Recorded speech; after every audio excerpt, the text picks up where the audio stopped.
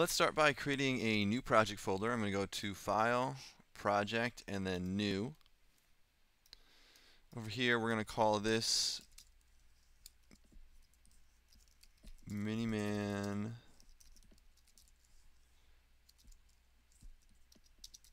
Project Folder. And then over here, I'm going to change the location to exercise files. And then over here, let's use the defaults and then hit accept. Alright, so now I'm going to minimize Maya, and I'm just going to bring up a new Finder window. And over here in exercise files, I'm going to double click on Miniman Project Folder. And then I'm going to double click on source images. Okay. I need a second Finder window, so I'm going to hit Command N, N for new. And I'm just going to go over here to my pictures folder, and I'm going to find the Miniman side view, front view, and top view. I'm going to select all three of these files, right click, go to copy 3 items right here. And then over here in source images for the project folder, I'm going to right click and go to paste items. Alright, I'm going to close these Finder windows and go back to Maya. Alright, let's start by adding some reference planes. So I'm going to click on the plane right here, go over here to the channel box, go to polyplane 1 and change the subdivisions width and height to 1. And then I'll change the width and height to 10. We have our first plane. And I'll just go up here and let's name this top view plane. Alright, now I'm going to hit Command D and I'm going to rotate this up into the front view, and I'll change my rotate X value to 90. And we'll name this front view plane. Okay, and then I'll hit Command D again, and I'm going to rotate along the Z-axis. So, I'm sorry, rotate Y. That's going to be -90. Alright, I'm going to hit 6 in all 4 panels, and let's move these over a little bit. So this is going to go, translate X is going to be -5. This is going to be, translate Z is going to be -5. And this one, the top plane, is going to be translate Y, will be -5. Alright, I'm going to turn off the grid in these views just for now. Hit Q for my selection tool, and I'll go to Window, Rendering Editors, and then Hypershade. I'm going to create 3 new Lamberts, so I'm just going to click 1, 2, 3. I'll start with Lambert 2 right here, so I'll double click, and let's name this top ref mat. And let's see, I'm going to go over here to my color attribute, click on this little checkered box right here, and then click over here on File. Over here under Image Name, I'll click on this folder, and we're looking for Miniman Top View. I'll hit Open. Now, I'm going to hold down the middle mouse button, drag over to the top view reference plane, and drop. There it goes. Now I'm going to double click on Lambert 3, and let's rename this to front ref mat.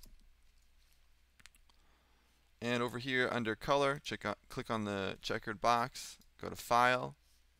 Over here under Image Name, click on this folder, click on Front View, and then hit Open. Hold down the middle mouse button, drag over to the front view reference plane in your panel here, and there's our front view. Alright, I'm going to double click on Lambert 4, and let's go to the name right here, and this is going to be side ref mat. Alright, I'll click once on this button right here, click on File. Over here under Image Name, I'll click on the folder, and we'll do Side View, and then hit Open. Alright, let's take the side reference right here and drag it on. And I will close the Hypershade, and I will go back to my channel box right here. I'm going to take this reference plane right here, and I'm going to rotate it along Y to, I'm going to change that to positive 90. And I'm just going to get rid of the grid for a second here. So this is our 3 reference planes. I'm going to select all 3 of these, and then go right here and add these objects to a new layer. I'll double click on layer 1 and call this ref layer. Hit save. Now normally at this stage, this is when I'd go to the layer and click on this empty box to turn it to a reference. However, I can see that the side view and the top view images don't line up. So that was a mistake that I made when I drew the reference images. So instead of going back and removing them and redrawing them and stuff, I'm just going to create a cube,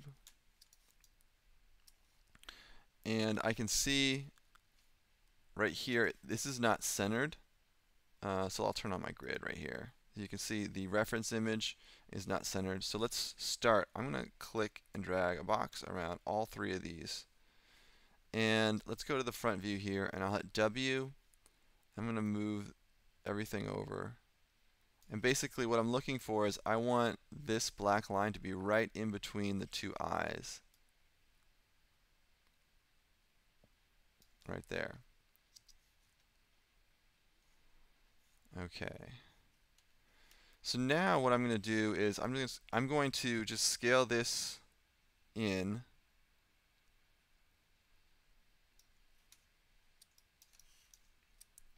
And I will move it over a little bit to line up. I'll scale it in a little more.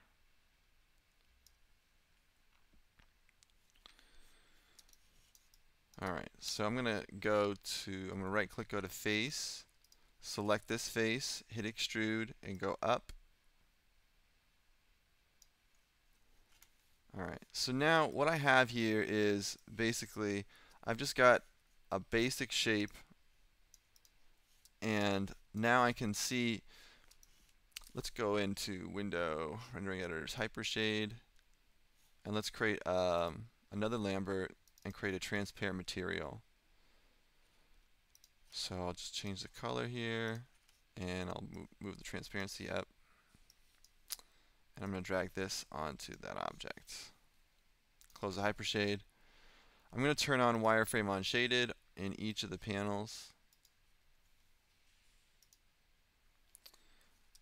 So right now this shape is kind of in the middle of the torso in the front view. It's in the middle of the torso in the side view, but the top view is not lined up. So I'm going to click on not the object, but this reference plane, and I'm going to hit W, and I'm going to move it forward here.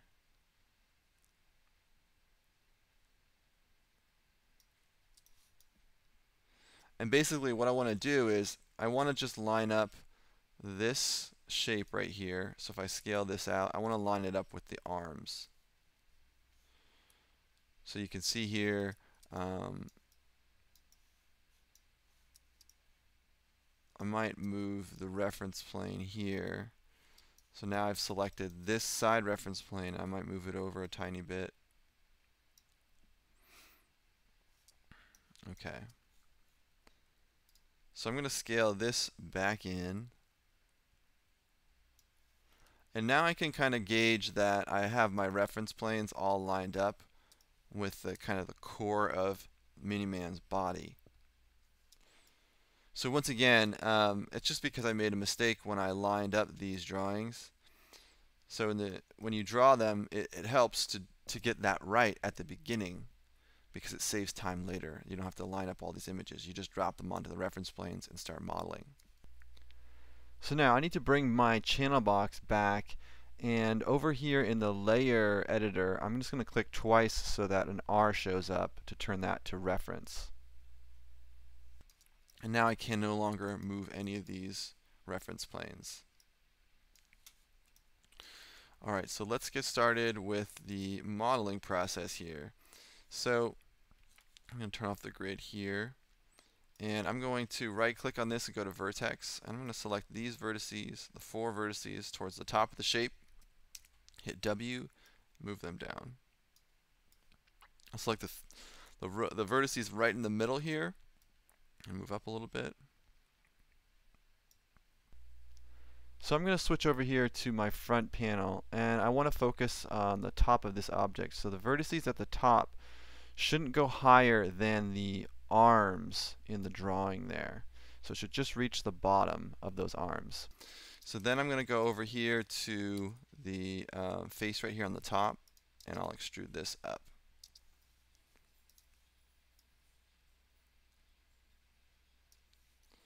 Okay. Alright, so now I'm going to hit Q, and I will start to shape this a little bit. So I'm going to move these vertices on the 4, all these vertices towards the top right here. I'm going to move them out a little bit. I'll move these out a tiny bit. Maybe come down a little bit right here. And then over here, I'll scale these two, this set of vertices out a little. Maybe scale this in and then move it over.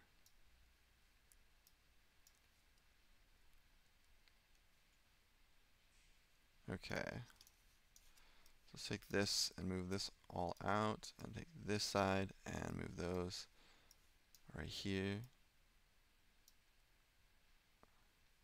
And maybe I'll take the waist and go up a little bit here. Take this corner, move it in. So before I go any further, I'm going to split this torso right down the middle. So I'm going to right click and go to object mode. And just for a moment, I'm going to turn off my reference layer. And I'm going to turn on the grid. And now what I want to do is I just want to add an edge loop going right through the center of this object. So I'll go to Edit Mesh, and go to Insert Edge Loop tool, and insert it right here in the center. And just to make sure I'm right on the lines there, I'm going to select all these vertices here, hold down X, hit W, hold down X, and snap. So you see if it's over here, I can hold down X, snap to that line. Alright, I'll go back to object mode now, and I'll turn my reference images back on. Over here, I'll turn the grid off. Alright. So let's select the faces down here on the bottom, and I'm going to hit extrude and go down and then scale in.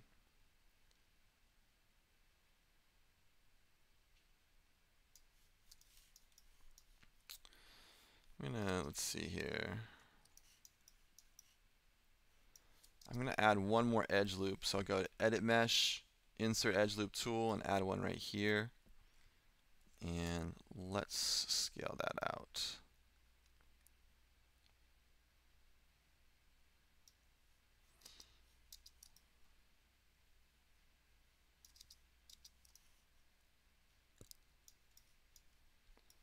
Okay, that looks good. Alright, let's see. I'm going to go in here, vertex, and select these 2 vertices and scale them in. And then right here, I'm going to select, actually, let's leave that for later. I'm going to select the faces at the top. And I'm going to hit extrude, and go up, and scale in. And then let's check. That looks like it's a pretty even square shape right there. So I will just check over here, and it looks like I could scale this in a little bit. Yeah. Alright, so let's extrude up for the neck. So I'm going to take this extrusion and go up to right where the head meets the neck right here. Then I'll hit extrude again, and go up to the top of the head.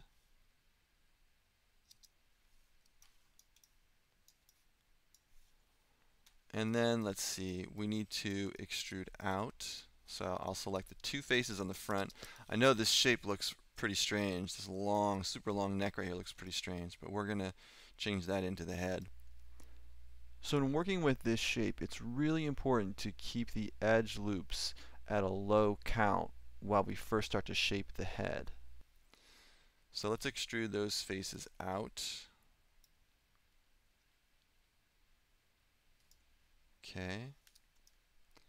And now I'm going to take 4 faces, 1, 2, 3, 4, and extrude these out.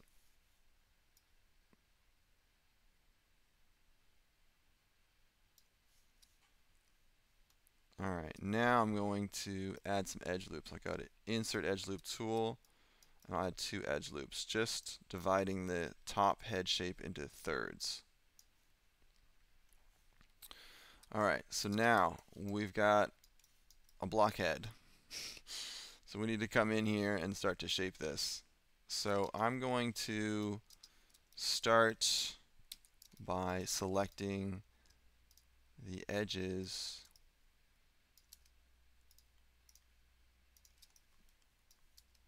in the corners here.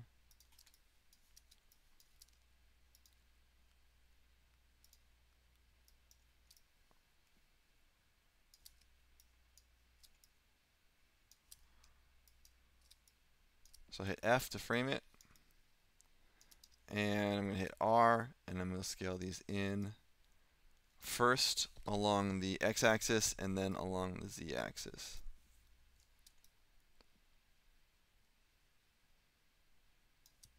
And then let's take the 3 edges on the very center, in the front and back, and let's scale them out slightly, just a tiny bit. Alright.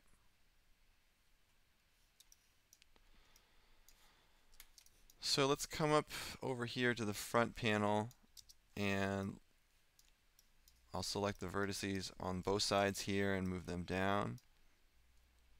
And I'll select this set of vertices in the center, move them up a little bit. And then I'm going to take everything and move it all down. Take these here, scale them in a little bit. And let's take the corners here. So hold down Shift to select both sides and move them up a little bit. And then scale them in. I'm going to take this edge loop right here, row of vertices, and I'm going to move them down. And then I'm going to select these 2 rows of vertices and scale them out. Okay. So I'm going to go over here to the side panel, and I'm going to select this section right here.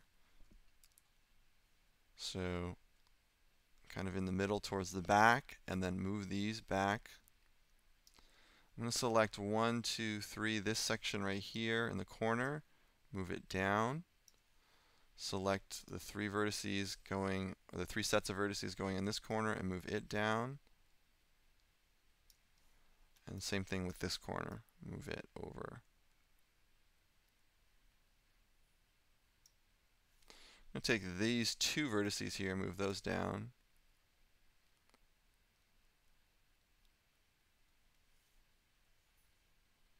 I'll take this and move it down a little bit further.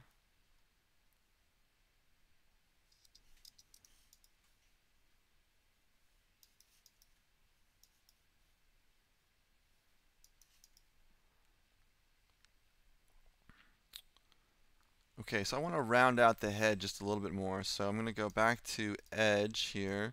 So I'll hit Q for my selection tool. I'm going to select, there's 3 edges kind of still.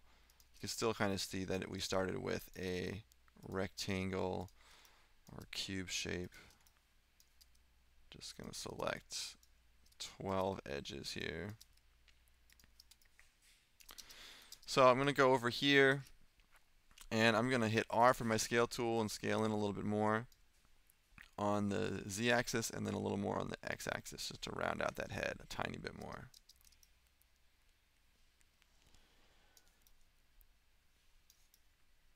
Alright, I'm going to take these edges here, these two edges here in the back towards the top,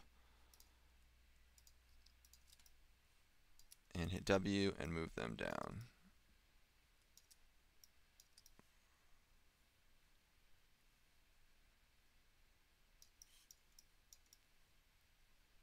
Okay.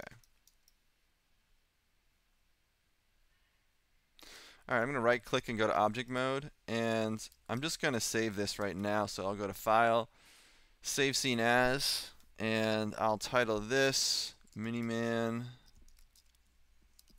Stage 1 and hit save. Okay, in the next video we will delete one side of this object and do a duplicate special, and then continue on with the arms and the legs.